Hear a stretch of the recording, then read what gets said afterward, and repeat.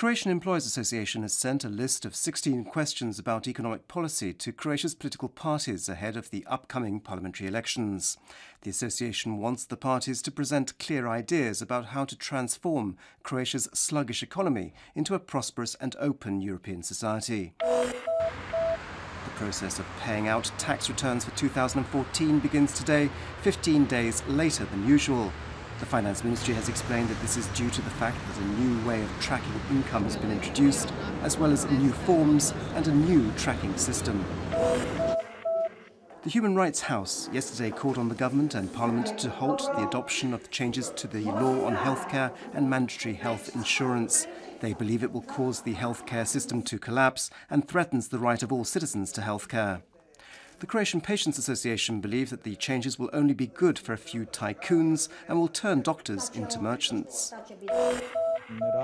Meanwhile, Health Minister Siniša Varga has refuted these criticisms, claiming that the reforms are being conducted to improve access to and the quality of healthcare services, not to financially burden citizens. At a conference yesterday, Varga said that the Health Ministry's reform measures have been thoroughly checked and approved by the European Commission, the World Bank and the International Monetary Fund.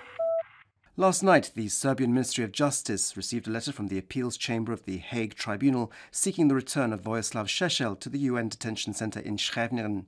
Apparently, the letter stipulates that this should happen in the shortest possible time frame. Šešelj has said he will not go voluntarily, nor will he try to flee the country. The 14th Festival of Equal Opportunities, an international manifestation of urban culture, opened this morning in Zagreb's central Banja Lucic Square. Its aim is to provide people with disabilities the opportunity to demonstrate what they can do and convey the message that they must enjoy the same rights and obligations as others. Sport, and Croatia's young tennis star Borna Coric had a good day at the Roland Garros or French Open yesterday, defeating the American Sam Querrey 7-6, 6-3, love 6, 6-3. He now faces the 18th seed Spaniard Tommy Robredo. Meanwhile, Anna Konjuh has reached the second round, beating the Russian Margarita Gasparyan 6-1, 6-4. She now faces the Romanian Irina Camelia Begu. This afternoon's forecast calls for mainly cloudy weather inland with frequent rain and thunderstorms in places. There will be sunnier if unstable weather in the south of the country. Winds will be mainly light along the Adriatic coast with a northeasterly Bura wind strengthening during the early morning hours of Wednesday. Highest daily temperatures will be between 16 and 20 degrees Celsius inland, between 19 and 23 degrees on the coast. Tomorrow it'll be colder and windier inland. There'll be an occasional moderate northerly and northeasterly wind with strong gusts in places.